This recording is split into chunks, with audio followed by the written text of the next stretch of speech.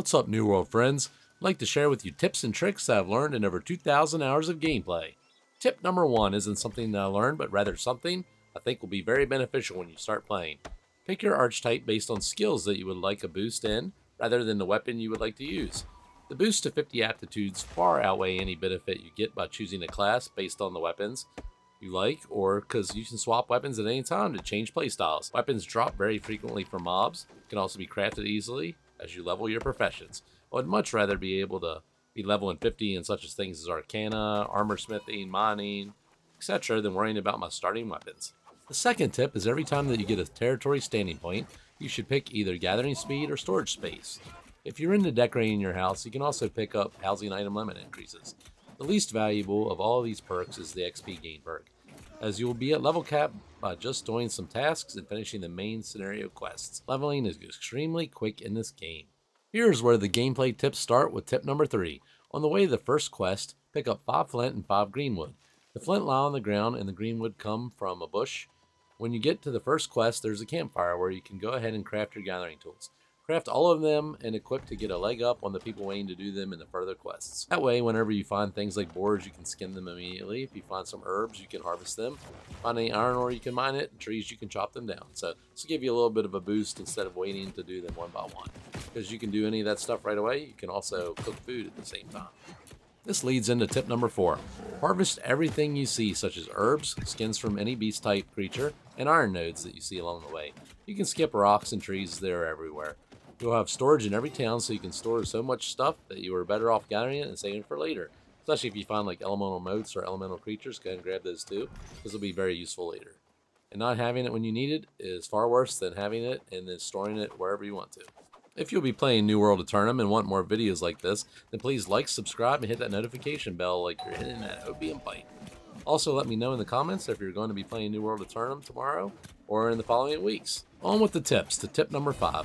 Immediately craft a better set of iron gathering tools when you get to your first settlement.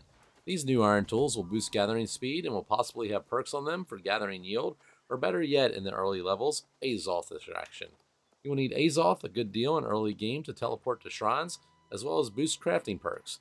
You can also sell tools for those that would rather just speed level and ignore crafting. A good way to make coin early in the game. Tip number 6 is to check the town boards for quests and crafts as soon as you reach a settlement. They are a great way to level. You can also see what other people may want to buy based on what's on the crafting boards. Complete them early. Actually, many times the items needed are things like potions or certain types of fish, and things that you can get just to help other people and maybe make some cash. This leads directly into tip number 7. Fishing is a good way to make some money early in the game. Many fish such as salmon or tadpole are used for town board quests like I was talking about earlier, and you can harvest some of the consumables from the fish as well, like slime oil or fish oil.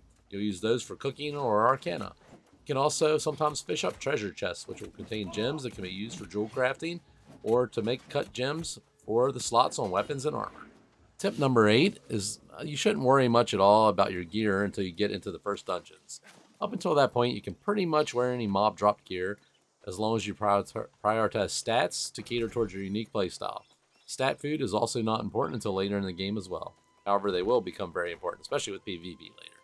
Potions, however, and basic rations, which are easily crafted, will be more useful in early levels. So the 9th tip, to save money, you can easily use the Arcana Station to craft health and mana potions. All you need is some water, which is gathered in lakes and streams. Even some towns have a stream in them, or you can have, sometimes there'll be a well that you can gather it from. Along that line, you should also milk the cow in every town. And then also get bulrush cobs, which are plentiful around lakes and streams. You also want to use some meat dropped from wolves and boars to craft basic rations at the cooking station, which give a slight regen out of combat. Craft these at a cooking station, easy way to save money, and you can also sell them to other players. Tip number 10. Don't worry about the season pass, as you can't actually start it till level 25 anyway, and you have basically 3 months to complete it, and it gets easier to spam tasks as your level increases. Plus, most of the rewards are useless until a higher level, especially artifacts and such, because you can't even equip them until past level 60. Number 11 is the most important tip of all. Have fun, as this is just a game and meant for entertainment purposes. I hope you found these tips helpful, and I'll see you in many more videos to come. Have fun in New World Aeternum.